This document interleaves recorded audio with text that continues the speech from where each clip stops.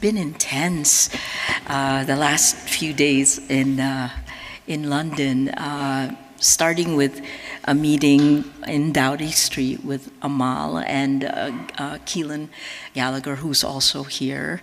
They lead our international team. And then moving on to the dinner last night with Bill and the other awardees. This is an incredible room full of people who are fighters. I see them at every table, so thank you, thank you, thank you. I think the question that we've had to face, and we talked amongst ourselves about this, we talked at the Trust Conference, it's a question that, it's a simple question. What are you willing to give up? What are you willing to sacrifice for truth? And I think this is the question all of us are asking for this time. I've never really felt this kind of urgency, this moment, that you need to define that for yourself, because these times will demand it from you, right? And for me, I first came face to face with this when Time magazine, and it is really nice to see the fiance of Jamal Khashoggi here, because this is the third or fourth time that Jamal and I have been honored in the same place or awarded in the same place. And that, the guardians of truth, there were 4 of us on the Time Person of the Year last year.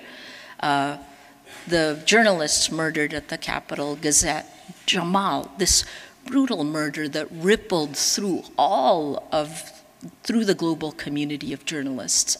The Reuters journalist that Amal helped release from Myanmar, from a Myanmar prison. They were in a prison then, and then I was the 4th one. And actually, Time didn't tell me about it, so when I first heard, I took the tweet, I heard about it from Twitter, and sent it to my social media team and asked if it was fake news. And then CNN called, and I realized, oh my God, and I had a sinking feeling in my stomach, because I realized that is this guardians of truth, is this what is demanded of journalists today? Do we have to give up so much to be a good journalist? In 2018, the Philippine government filed 11 cases against me and Rappler. That's almost a case a month. And I had to post bail 8 times. In order to be here, I've posted more bail than Imelda Marcos, who's been convicted in 4 different countries. I've done nothing wrong but to be a journalist. So what we lived through in Rappler really forced us to draw the line. 3 years ago, we were fighting against impunity. We started doing investigative stories on impunity on 2 fronts. One is against a private company, Facebook, which was enabling the propaganda war, this 3-part series we published in 2016 about the impact of Facebook's algorithms on democracy. The second was against our country, the Philippine government, which had begun a brutal drug war that human rights groups, our Philippine Commission on Human Rights, puts the death toll at 27,000, at least 27,000 killed since July 2016. This has forced us to define who we are and how much we will sacrifice, because you really don't know who you are until you're forced to fight for it, right? So many at the tables have fought for, have taken a position.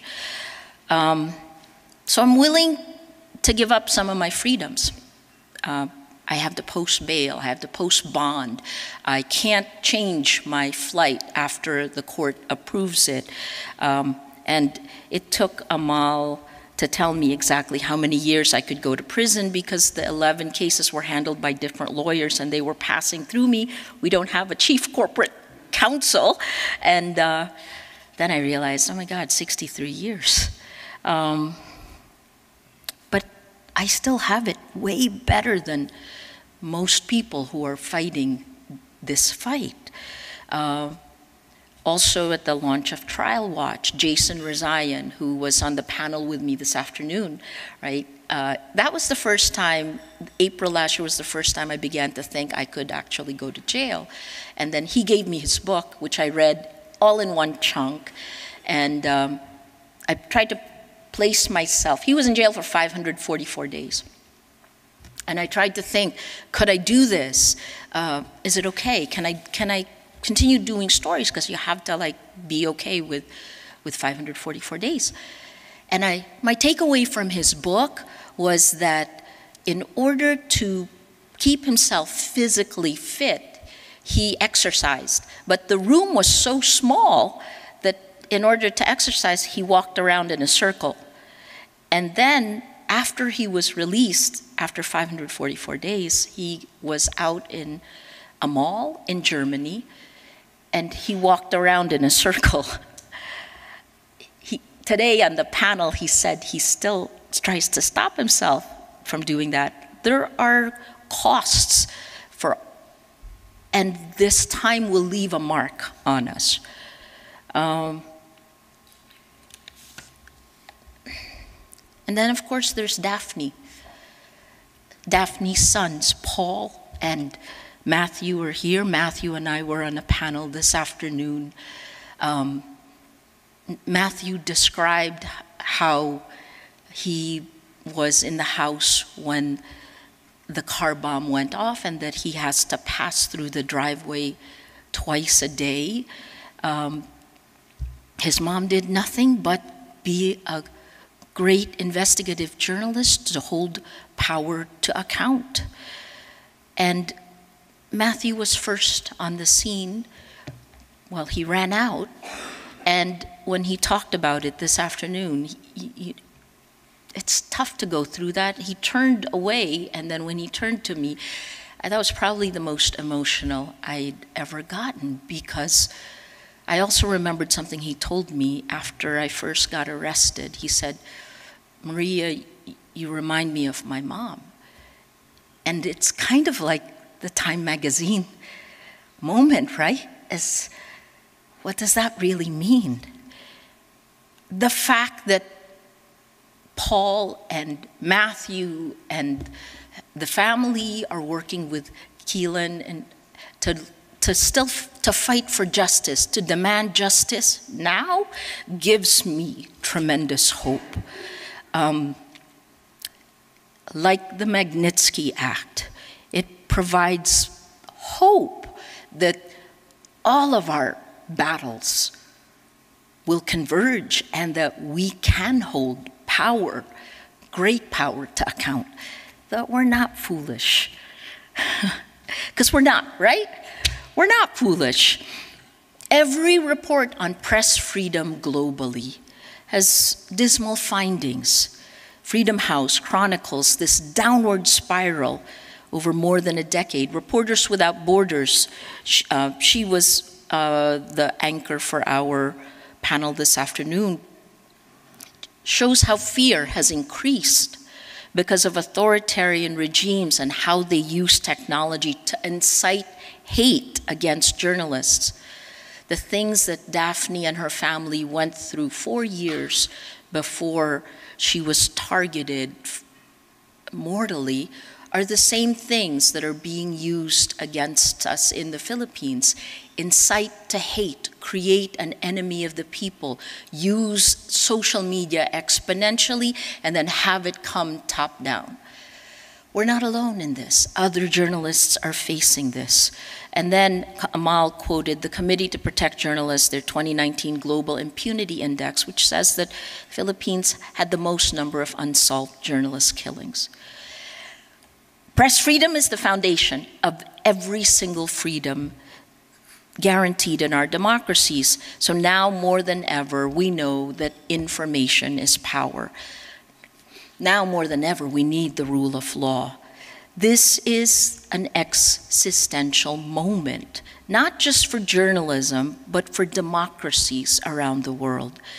The battle for truth, the Time magazine, the Guardians of Truth, the battle for truth is the battle. It is our battle. It's something we must win, because technology, acting as an accelerant, makes a lie, pounded 1,000,000 times, a fact.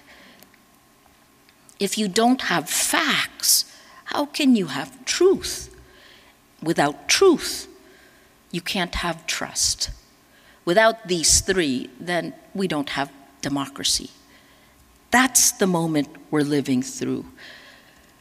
So, thank you, Bill, for this untiring work, the work of really a tragedy that inspired one man to pull a room full of people that will ripple across time, that will give us more weapons to fight with, for recognizing also that the courage these times demand is impossible for one person alone. It's impossible for one journalist. It's something that we must collectively fight together. Journalists can't do this alone. So please ask yourselves again, ask your friends and family, what are you willing to sacrifice for the truth? What are you willing to sacrifice? Then please think about it, and like Bill, do it.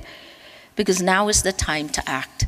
Our battle cry in Rappler is #hold the line, #shine the light. We must demand accountability, and I'm positive with the people in this room we will do it together. Thank you.